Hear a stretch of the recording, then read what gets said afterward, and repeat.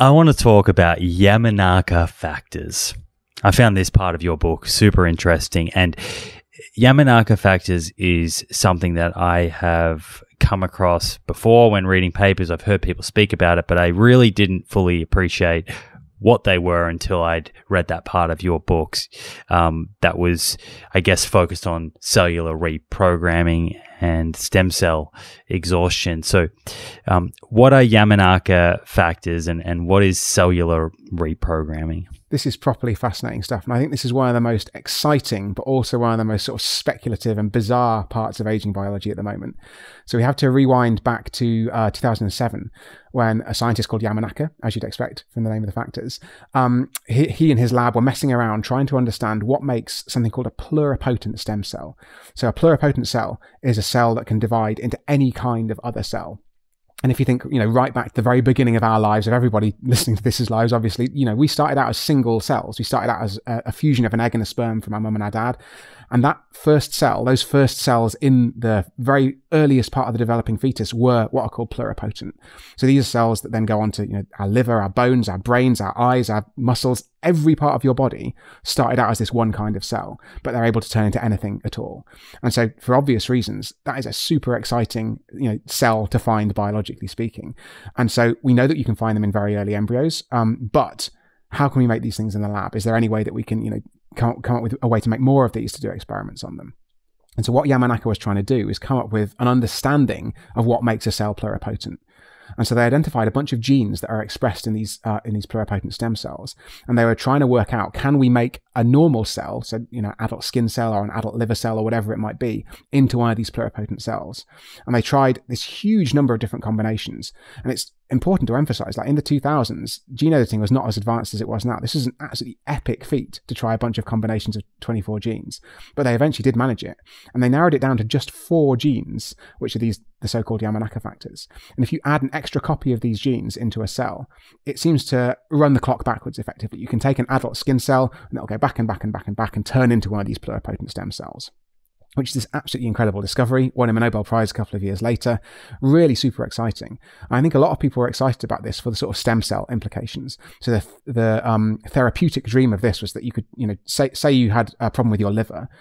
A scientist could take one of your one of your skin cells, differentiate it back into a pluripotent stem cell, and then do the same process but in reverse and turn it into a liver cell for you. So take a skin cell, turn it into a liver cell, and we could use that to create, perhaps a transplanted liver, but one that was perfectly matched to your cells, to your DNA. There'll be no risk of immune rejection and so on. But also from a scientific point of view, just super exciting to be able to experiment with these cells. Now, all that is already incredibly cool. But what was then thought was that, what's going on in this resetting process, in the resetting to pluripotency? And what does that have to do with the aging process? Because there's another remarkable thing, another sort of proof in principle that aging is reversible, is that all of us, if we have kids, those kids are born at age 0. They're born biologically young. And I know that sounds trivial, but it is worth thinking about. It doesn't matter how old the mum or the dad is. Obviously, you can have more difficulties conceiving, and there are risks of genetic problems and stuff if, either parent is particularly old. But if you got, a 30-year-old mum, a 30-year-old dad, a 35-year-old mum, a 35-year-old dad, they have kids that have the same life expectancy as a 16-year-old mum and dad do. And so clearly there's some kind of way that our biology has to reset us back to age equals 0. And so scientists started messing around with these Yamanaka factors, trying to work out what was happening to the biological age of these cells, as well as this ability to turn into any kind of cell that they wanted. And what they found was that by resetting these cells to a pluripotent state, they also reverse their biological age back to 0 as well. And it's an incredibly exciting result. And there's just no reason to necessarily expect those two things to be connected, because what you can sort of turn into is one category of fact about a cell. So that, some cells have the ability to turn into multiple types of cells, some don't. There's also biological age, which could be an entirely separate thing, but it's hugely, hugely fortunate that it seems that those two things are connected. So fast forward to the 2010s, people are starting to put these genes into mice and see what happens. And the problem is that if you put these genes into mice and just leave them on all the time effectively, it's very, very bad news for the mice. And the reason is that if, say you've got a pluripotent cell in your body, it's incredibly powerful in the sense that it can turn into any kind of cell, but it is a hopeless liver cell or lung cell or muscle cell. It's not doing the things that those cells are supposed to do. And therefore, you're going to get, if you start inducing this pluripotency throughout the body, you're going to get massive organ failure. So it's really, really bad news to turn these things on all the time. However, an experiment a few years later tried, they coupled the genes. So they had these OKSM genes, the Yamanaka factors. They coupled them to something that meant they were only actually turned on when a particular drug was given to the mice. And that means that you can give the drug all the time and have the genes on all the time, or you can only give the drug occasionally and have the genes on temporarily. And so they effectively gave the mice this drug at weekends. So it was 2 days out of every 7. They had 2 days on, 5 days off. And what they found was they actually did this in mice that age more rapidly than normal mice. They have a genetic problem so that they age more quickly. And they found that by giving these Yamanaka factors transiently rather than on all the time, they did seem to be able to improve the mouse health. And what's really incredible is we've then taken cells out of taking just cells in a dish, and you look at when you induce these Yamanaka factors, it seems that the de-aging part of the process, so the part where the biological clock is turned back, actually happens before the part of the process where the cell becomes pluripotent and able to turn into any kind of cell. And that is just so lucky, because again, we wouldn't expect these processes necessarily to be connected at all. We certainly wouldn't necessarily expect the de-aging bit to happen first. But that is so fortunate, because if the pluripotency bit happened first, you wouldn't get any age reversal, you'd just get dead mice. But in this case, you can turn it on, you can reverse the aging of the mice a little bit, and you can stop it before the cells start to change their state into something that means they're not doing their jobs. This is an incredible result, right? And so now we've got actually more experiments. We've shown that you can actually extend the lifespan of normal mice a little bit by giving them these Yamanaka factors. There are these incredible results. In fact, one came out this morning that you sent me before we started chatting, where they've managed to use these Yamanaka factors induced transiently to improve the vision of monkeys that have been given an injury in the back of their eye.